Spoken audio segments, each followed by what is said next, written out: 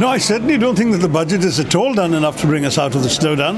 I think the one positive we are seeing is that for people earning up to 12.5 lakhs, there is a real significant tax break, provided they're willing to forego other deductions, which means if somebody at that earning level has a home loan or a vehicle loan or auto loan or whatever, then he probably will get less back from the taxman than if he just continued with the existing tax rate and enjoyed the deductions. So it will depend. We'll only know the impact of this when we see how many individuals will actually avail of this tax break, depending on their individual circumstances.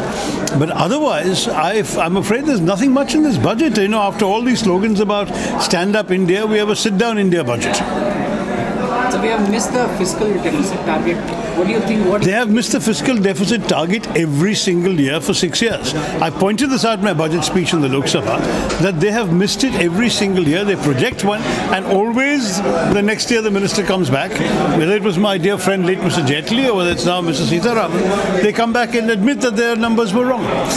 I pointed out last year, for example, their revenue projections were totally unrealistic. So how can you possibly make this kind of revenue? Oh yes, we can. Now where they are, they have come so much lower that they fortunately had a slightly more realistic projection for revenue in this budget, but for the last few years they've been completely missing their targets. They've been missing their disinvestment targets also. They announced disinvestment objectives in order to show a better number for their deficit, but in practice they never make that money. There was, I think, the first or second year of this Modi government, they had projected 99,000 crores from disinvestment and they didn't even make 1 rupee. Now that was the kind of situation we're facing. So we're definitely looking at a government which has a major gap between what they actually do and what they say they're going to do. And we are living with that. So in this particular case today, we had a 2-hour 45-minute speech. I must say the length of a complete T20 match, but not even half as exciting. And we're looking at a situation where there's really very little connection between what is being said and what is being experienced in India. The divorce between rhetoric and reality has never been greater. So just want to know, with the policies that has come this time in this 2020 much anticipated budget, how we can think that, you know, India can go towards the $5 trillion economy? I'm afraid it's simply not realistic. Every economist has calculated. So at her 10% we'll be growing at 3.3. That's what we're looking at. Where are we going to get a 5 trillion?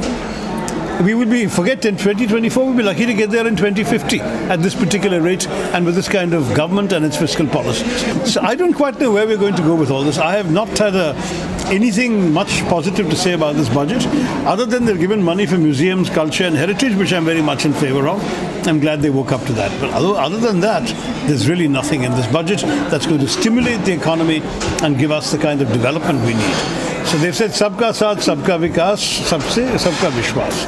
सबका साथ तो अब तक नहीं हुआ है. सबका विकास कैसे होगा when there is no vikas happening? The vikas is still elusive to this government for the last 6 years. And sabka vishwas they have broken with their divisive and discriminatory policies. It's really been, to my mind, a very disappointing period in our evolution as a democracy and as a strong economy. Just one last question about the taxation policies that has been recommended to take on that. Well, as I said, the main thing that's interesting about taxation from the individual point of view is the 12.5 lakhs and less you get 50% really breaks, provided you don't have anything you want to deduct, home loans, auto loans and so on. On the corporate side, I believe the dividend distribution tax that is being cut is interesting, but some corporates tell me that they were better off paying that tax than passing it on to shareholders who will now have to pay a tax themselves, so that it becomes less attractive to the shareholder, because in the old days, if the company was paying the DDT, the individual didn't have to pay further tax on it. But now, there's no company DDT, it merely adds to the income of the shareholder and puts him perhaps in a higher tax bracket or puts him in a position where he'll have to pay.